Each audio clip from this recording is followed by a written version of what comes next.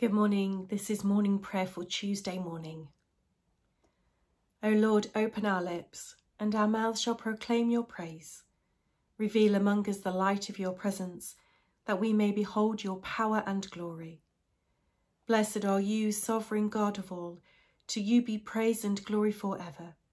In your tender compassion, the dawn from on high is breaking upon us, to dispel the lingering shadows of night. As we look for your coming among us this day, open our eyes to behold your presence, and strengthen our hands to do your will, that the world may rejoice and give you praise. Blessed be God, Father, Son, and Holy Spirit. Blessed be God forever. The night has passed, and the day lies open before us.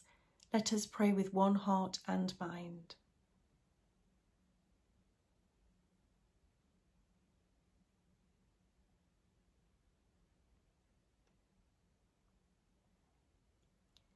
As we rejoice in the gift of this new day, so may the light of your presence, O God, set our hearts on fire with love for you, now and forever. Amen. Psalm 70.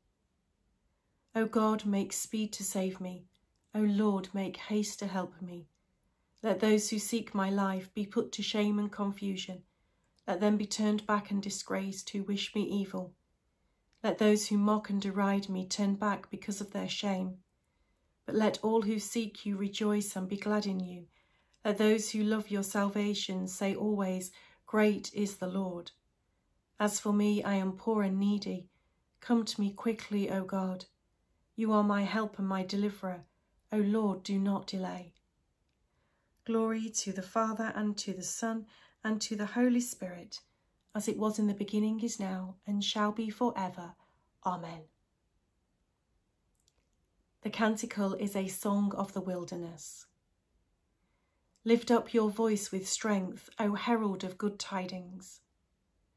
The wilderness and the dry land shall rejoice.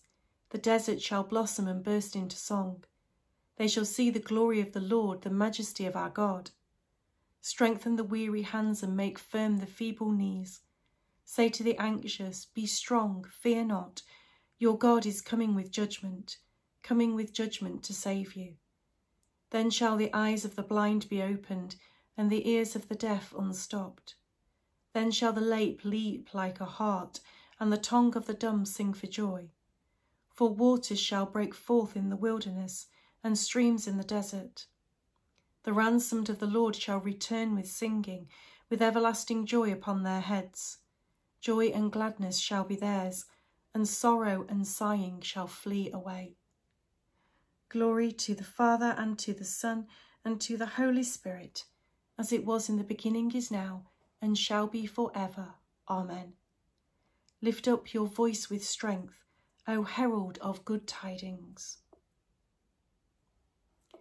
We're reading from 1 Thessalonians chapter 5, starting at verse 12.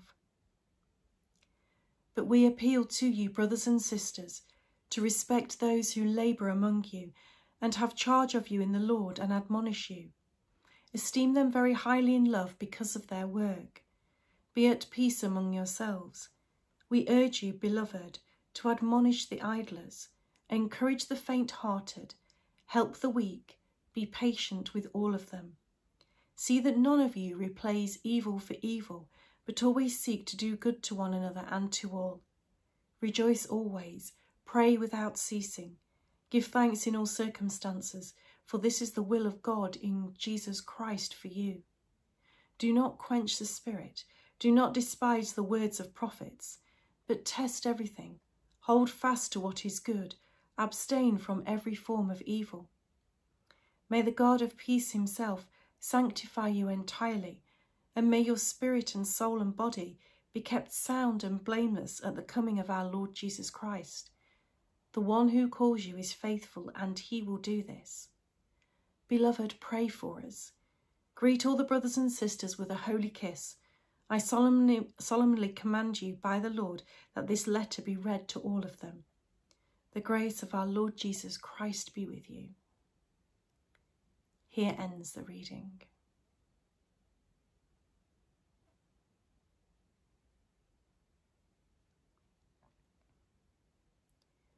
Now it is time to awake out of sleep, for the night is far spent and the day is at hand. Now is our salvation nearer than when we first believed, for the night is far spent. Let us therefore cast off the works of darkness and put on the armour of light, for the day is at hand. Put on the Lord Jesus Christ and make no provision for the flesh, for the night is far spent and the day is at hand. A Song of Redemption. Christ is the image of the invisible God, the firstborn of all creation. The Father has delivered us from the dominion of darkness and transferred us to the kingdom of his beloved Son, in whom we have redemption, the forgiveness of our sins. He is the image of the invisible God, the firstborn of all creation. For in him all things were created, in heaven and on earth, visible and invisible. All things were created through him and for him, and in him they have their being. He is the head of the body, the church. He is the beginning, the firstborn from the dead. In him all the fullness of God was pleased to dwell, and through him God was pleased to reconcile all things. Glory to the Father, and to the Son, and to the Holy Spirit, as it was in the beginning, is now, and shall be forever. Amen. Christ is the image of the invisible God, the firstborn of all creation. And so we pray.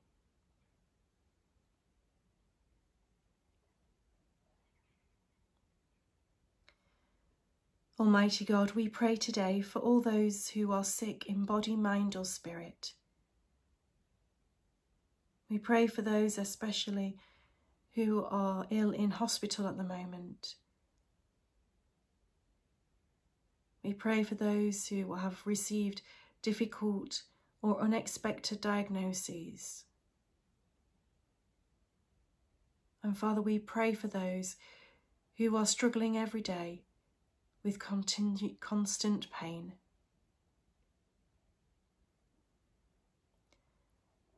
Father, we pray for those who work in the healing and medical professions, praying and giving thanks for their skills of healing. Father, we pray for our GP surgeries and our local hospitals, and we pray for all the health professionals who work within our communities. Father, we pray today for those who are struggling with famine or natural disasters. We pray for the victims of abuse and violence, of intolerance, prejudice and racism.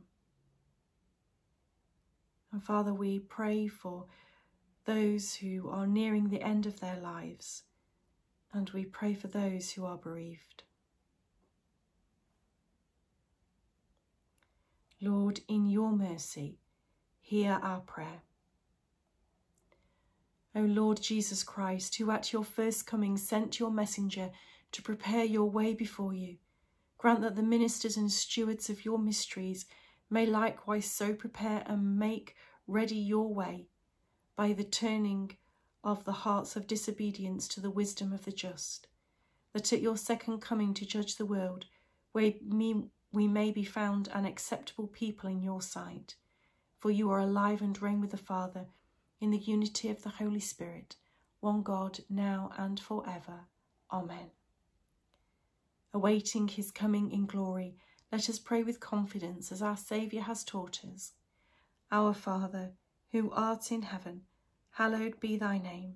Thy kingdom come, thy will be done, on earth as it is in heaven. Give us this day our daily bread, and forgive us our trespasses, as we forgive those who trespass against us. Lead us not into temptation, but deliver us from evil. For thine is the kingdom, the power and the glory, for ever and ever. Amen.